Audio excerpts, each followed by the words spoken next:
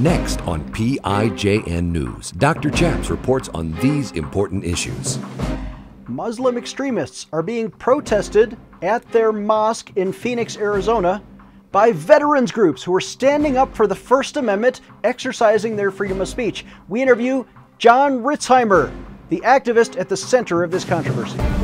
Former Navy chaplain Gordon James Klingenschmitt took a stand to defend religious freedom by daring to pray publicly in Jesus' name. Now he helps you by reporting the news, discerning the spirits, and praying the scriptures. Would you pray with us? Here's Dr. Chaps. God bless you in Jesus' name. My name is Chaplain Gordon James Klingenschmitt, Dr. Chaps, and you're watching PIJN News. On this show, we like to do three things. We report the news, we discern the spirits, and we pray the scriptures in Jesus' name. Today we're going to have a news-making interview, exclusive, with Jon Ritzheimer, the activist at the center of the controversy over Muslim extremism in Phoenix, Arizona. Before we get to Jon, with this news-making interview, and his family is in hiding, they have received death threats because they stood up for the First Amendment outside of the mosque at Phoenix. Now, why did he protest outside of the mosque? Because there were two violent killers that allegedly came from that mosque and drove hundreds of miles to Texas, where they threatened to do violence against a cartoon contest organized by Pamela Geller. Before we get into our news-making interview with Jon, let me read the news report as given by Breitbart.com, who reported last week that hundreds of protesters and demonstrators, many of them riding motorcycles, many of them Christians, many of them veterans, were peacefully protesting in Phoenix, Arizona, outside of an Islamic community center, a giant mosque that has been allegedly linked to the two violent men who attacked and were killed by police at a Draw Muhammad cartoon contest organized by Pamela Geller in Garland, Texas last month. According to Associated Press, now this counter-rally against the Muslim violent extremists drew a crowd of at least 500 people. They were split evenly between free speech protesters and Muslim counter-protesters who were supporting the mosque, who were against freedom of speech. And police blocked off all the streets leading up to the mosque. And the police had a dividing line, drew a line between the two groups, and nobody was arrested. Nobody was injured. It was a peaceful protest on both sides by all accounts. Now, the false prophet Muhammad in Islam is at the center of this controversy because he, according to modern Islamic teachings, cannot be drawn. And the idea that we could actually draw a cartoon of Muhammad was violently protested by the two men who went over to their kill, but now peacefully protested by organizer Jon Ritzheimer, who is a former Marine, who said that he was organizing a peaceful protest at the Phoenix Mosque at the location of the two violent men, and this was his purpose. He said it was not about race, it was not even about religion or things that liberals make it out to be. It was purely a 100% freedom of speech rally to show that we can peacefully protest when our rights are under attack. That's what he said, and that led to his peaceful protest, led to his family being threatened, his home address being published, forcing his wife and children to move out of state. And now several pro-jihadist social media accounts are threatening to kill Jon Ritzheimer, who is going to be the guest in our news interview, exclusive news interview. But first, let's show a short video clip from KPNX Channel 12 in Phoenix. Phoenix police and the FBI have been made aware of this scheduled event. More than 100 people have confirmed on the event's Facebook page they plan to attend. The organizer makes no apologies for the offensive words he has used to attack an entire religion. I don't even really want it to be about me. I want it to be just about pushing out the truth about Islam. Jon Ritzheimer calls himself a patriot and an atheist. He says news of the Texas shootings motivated him to hold a protest 2 weeks ago against the religion of Islam. Now he's taking it further with a Draw Muhammad cartoon contest and rally outside of Phoenix Mosque. I don't condone any threats being made to the mosque. But his rhetoric is hateful. Supporters wear profane T-shirts.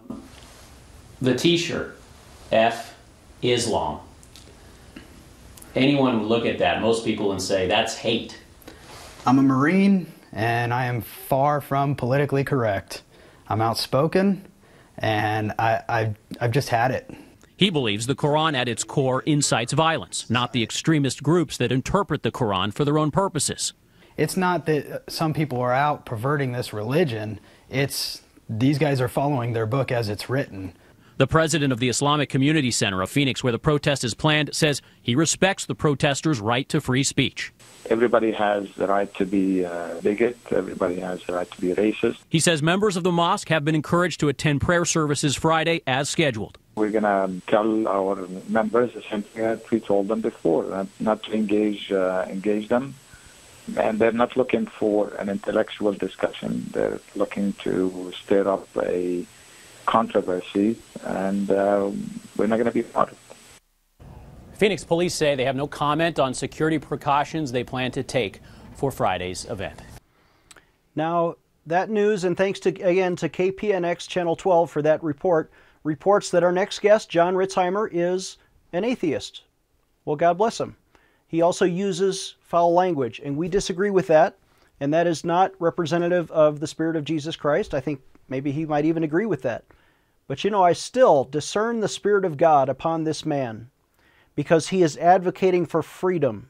Here is a United States Marine, Staff Sergeant, honorably discharged, who is protesting for the First Amendment, and the Bible says this in 2 Corinthians chapter 3, "Now the Lord is the Spirit, and where the Spirit of the Lord is, there is freedom."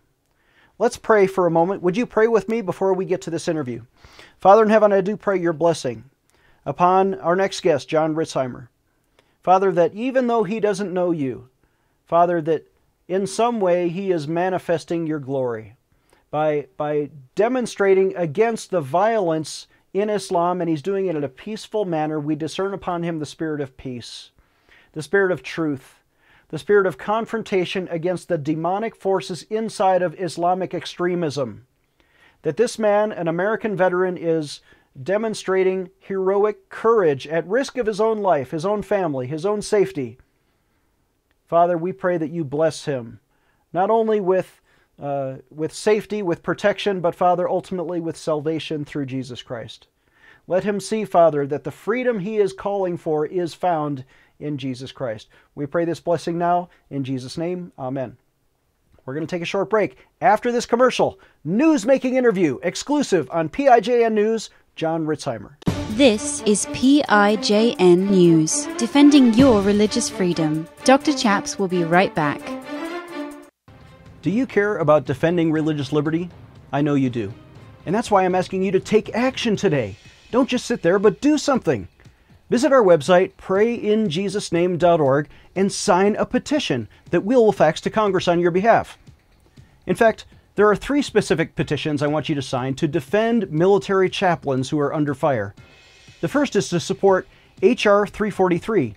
This is a bill introduced in Congress by my friend, Congressman Walter Jones of North Carolina, to protect free speech for military chaplains who are sometimes punished if they use the word Jesus in their prayers. Well, if you know my story, you know that I was punished in 2006, even at court-martial, because I used the word Jesus in my prayers in uniform in front of the White House. Well, I was later vindicated by Congress, who said it's okay for me to do that. But did you know 65 other chaplains are now suing the Navy? I was not the only person. Our second petition I want you to sign is to protect military chapel buildings, which are being desecrated. Christian altars, Catholic or Protestant, are being desecrated by homosexual wedding ceremonies in all 50 states under this order by the Obama administration. Well, that deprives all of our soldiers, sailors, airmen, and Marines of a sacred worship space which ought to be protected. And instead, they're going to punish the chaplain if he won't turn over the keys to his chapel. Here's another petition I want you to sign, and this is to stop threatening court-martial for troops who talk about Jesus. Even recently, the Pentagon is saying, oh, we're going to threaten you with crime of proselytizing. No, that's not right. Any soldier ought to be able to talk about his or her faith in Jesus Christ and to have that same religious freedom of speech that we sacrifice to give for others.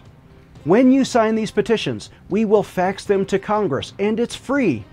I want you to take action today. Sign these 3 important petitions at prayinjesusname.org. Go there today. Empowering you, the grassroots activist. Here is Dr. Chaps. Welcome back. I'm Dr. Chaps. Thank you for watching PIJN News. In the news last month, there was a shooting in Texas outside a cartoon contest organized to protest or make cartoons of the Prophet Muhammad, who is, we believe, a false prophet who represents Islam.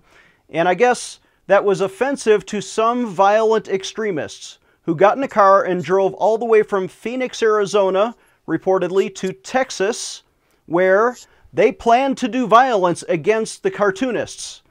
And instead, they were shot and killed by police. The suspects were identified as Elton Simpson and Nadir Sufi. They were members of an Islamic extremist cult that is perhaps related to the Mosque in Phoenix, Arizona. Joining me now via Skype from an undisclosed location, a hidden location because his life is in jeopardy, is Jon Ritzheimer. Welcome, Jon, to the program. Hey, Chaps. Thank you for having me. So, Jon, you are a staff sergeant. You were a Marine, and you were honorably discharged several years back, but you swore an oath to support and defend the Constitution. And you live there in Phoenix, you and your wife and children. And what did you do when you realized that these two violent extremists were from the Phoenix Mosque? Well, it was right here in my back, right here in our back door, so or in our backyard. I kissed my wife goodbye. I told her that I needed to go down and take a stand. So I went down to their apartment complex where they lived, and I stood outside on the street with a shirt that said "F Islam," waving an American flag. And I stood out there for about 7 hours. I had two Muslims approach me, and they threatened me as they were walking away, saying that I could be expecting a drive-by. And I told them I'd still be out there all night. And I called a few Marine brothers of mine. They came and stood next to me for the remainder of the time. And we decided, you know, it can't stop here. And we decided to take it straight to their doorstep at the mosque. And so we hosted our first freedom of speech rally at their doorstep. And that was on May 17th. Everything stayed peaceful. Everybody went home. But people felt their message wasn't heard, so we organized a round 2. And we went there. The media caught wind of it this time. I did tell people to arm themselves, to be prepared, because not only did these 2 gunmen come from the mosque, but also 2 other terrorists were tried and convicted from this mosque previous to that. So something's being taught in there that's hateful, and it's leading Muslims to be radicalized. So you were a peaceful protester, exercising in a peaceful manner your First Amendment rights. You had an offensive T-shirt, which we acknowledge was trying to get people's attention there.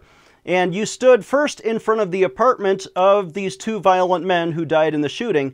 But then, that was on 17 May. Then on 29 May, you organized a second rally, and there were a lot of bikers there. We saw news footage of motorcycle rallies and a lot of veterans there, a lot of Christians there supporting you. I know you mentioned to me you happen to be an atheist, but you're standing up for the Constitution. What is Islam, and what are some of the things you were afraid they were teaching behind closed doors inside of that mosque?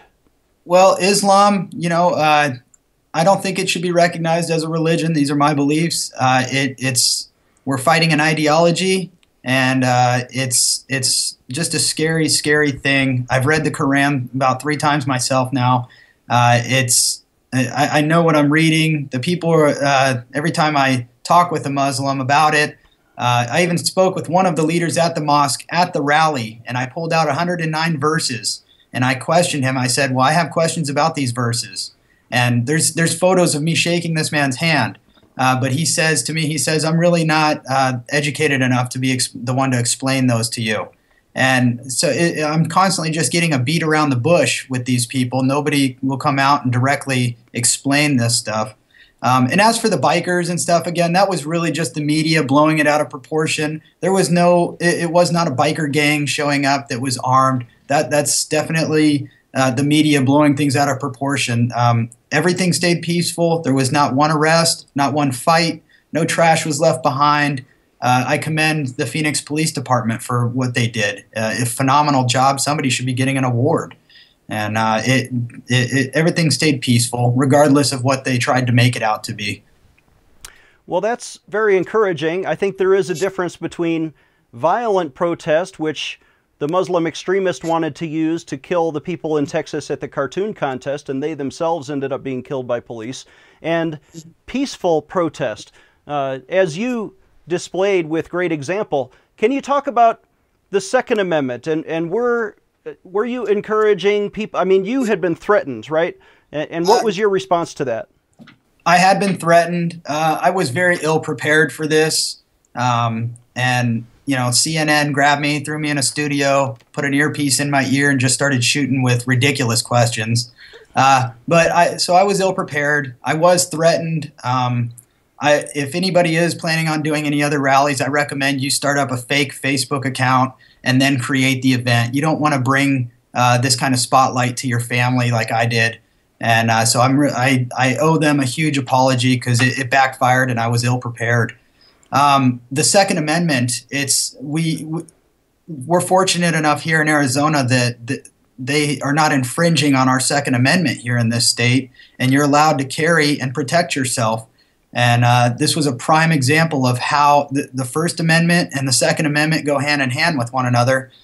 We were there to protect ourselves if we were attacked. We were not attacked, so everything stayed peaceful. And if we were attacked, we were ready to defend ourselves to make sure that it was the minimum amount of damage inflicted on innocent citizens as possible. Well, absolutely. I say once a Marine, always a Marine. I applaud your effort. We're going to take a short break, and when we come back, we're going to talk about the consequences to Jon and his family. They've had to relocate. Giving you a megaphone in Washington, D.C. Dr. Chaps will be right back. Do you care about defending the Constitution? Sign a petition today to defend your Second Amendment right to keep and bear arms. You know, left-wing crazies go on these shooting sprees, but then the Democrats, like Joseph Biden, are using this as a pretext to take guns away from law-abiding citizens. Can you believe they literally want to publish the mental health records of military veterans so that they don't pass background checks so they can't exercise their rights when they come home? Senator Harry Reid, the leader, changed the filibuster rules. Why? So he could stack the courts with gun-grabbing judges. Here are three of President Obama's nominees. Pillard, Millett, and Wilkins couldn't get confirmed, but now they're on the court, and they're allowing the D.C. police to fingerprint all law-abiding gun owners? That's not right. Sign a petition today. Defend your Second Amendment rights. Visit PrayInJesusName.org. Again, that's PrayInJesusName.org. Do you care about defending the Second Amendment? Are the Democrats trying to seize your guns? Sign a petition today at PrayInJesusName.org. Democrat Senator Dianne Feinstein actually believes that stickers on windows and gun-free zones are going to make your life saver. That's really not true. We also know that Congresswoman Diane DeGette has confused magazines with bullets and is trying to ban both of those with these stricter gun control laws. But the Colorado sheriffs believe this is unconstitutional. And not only that, it's unsafe. A recent Harvard study shows that more guns actually results in less murders and less violence. And look what happened in England. Violence there soared after they banned guns, but here in America, violence dropped by 30% with more gun buying. Why is the government the only ones allowed to have billions of rounds of ammunition? I think we should defend your constitutional rights. Sign a petition today at PrayInJesusName.org. Again, that's PrayInJesusName.org. He is the intersection of church and state. Here is Dr. Chaps. Welcome back. I'm Dr. Chaps. I'm joined again by Jon Ritzheimer from an undisclosed location via Skype. Welcome back to the program, Jon. Thank you, Chaps. So, Jon, you were saying you're a Marine and you were a staff sergeant, honorably discharged, but you're still defending the Constitution. Talk about the First Amendment in context of, first of all, the cartoon contest against Muhammad in Texas, and then your own First Amendment rights. Is that dangerous? Did you feel like speaking out the way that we should, exercising our First Amendment rights, has now brought people out against you that are going to threaten you. Yeah, we have been threatened. I've even been attacked by hackers. They've gotten into my Facebook numerous times.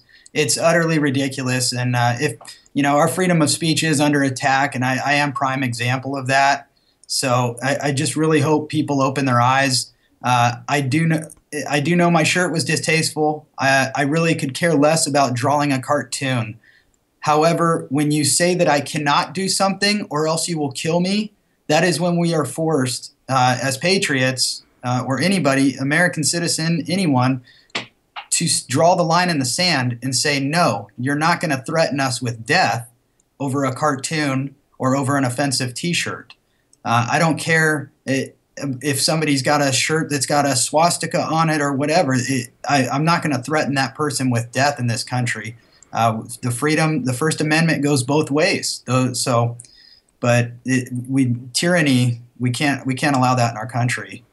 So you took steps to protect your wife and children after you were threatened, but before the rally on 29 May, what did you do?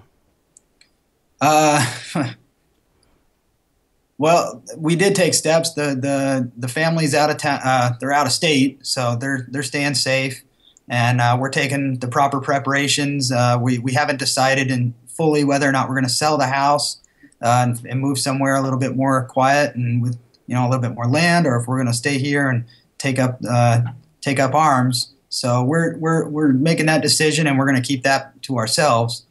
But this is just further proof that your First Amendment, if you think you have freedom of speech, you're wrong. Hackers have ruined my life. Every credit card has been charged. My social security number is out there. And they even went so far as to create a fake GoFundMe account after they hacked into my Facebook. They made it look like I was asking for $10 million, which further gave the media ammunition to slander my name. And they were sending out personal messages to people. And it was I woke up to it. I woke up in the morning and I went on my phone and I'm looking at all these posts and I'm like, I didn't say this. I haven't said this. I haven't messaged this. I didn't create this. What's going on?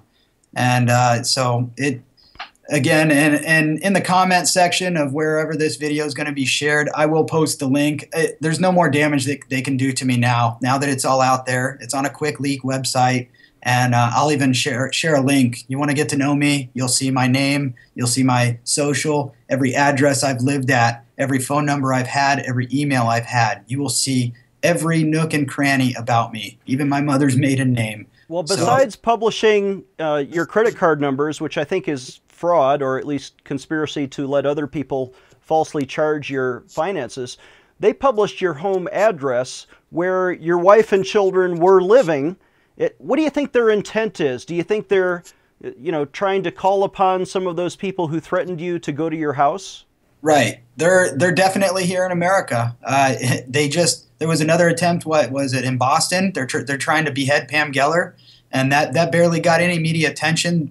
The Muslim woman that was upset that she was given a can of soda on an airplane that was open is getting more attention rather than these guys that just tried and plotted to behead Pam Geller.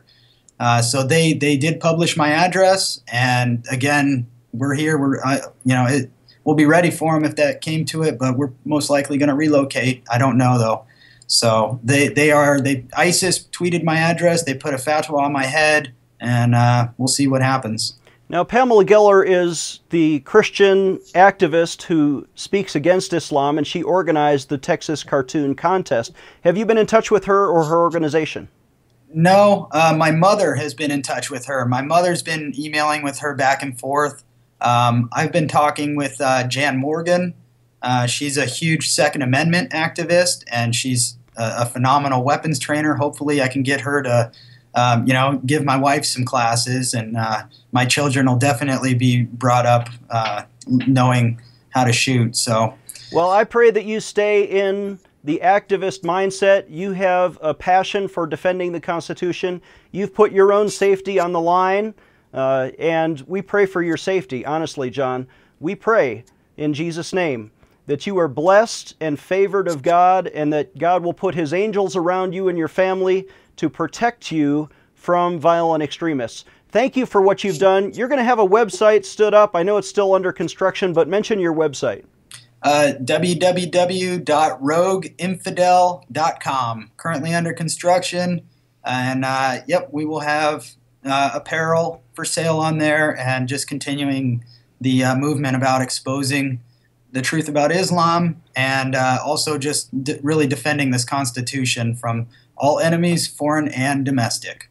I see the beginning of a career in the making here. Our guest has been Jon Ritzheimer. Thank you for coming on the show. Thank you, chaps. I really appreciate it. We'll take a short break and we'll be back with a closing word. Dr. Chaps will be right back with more PIJN news.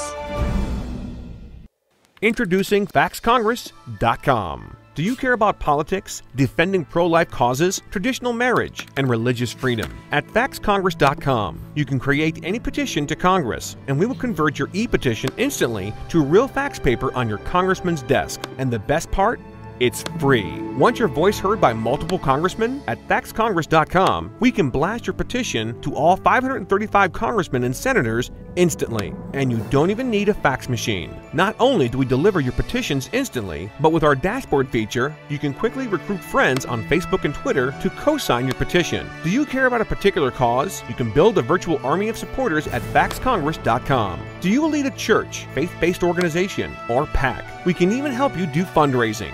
It's free. Just visit FaxCongress.com and try it out. Make a difference. Sign any petition today at FaxCongress.com. FaxCongress.com.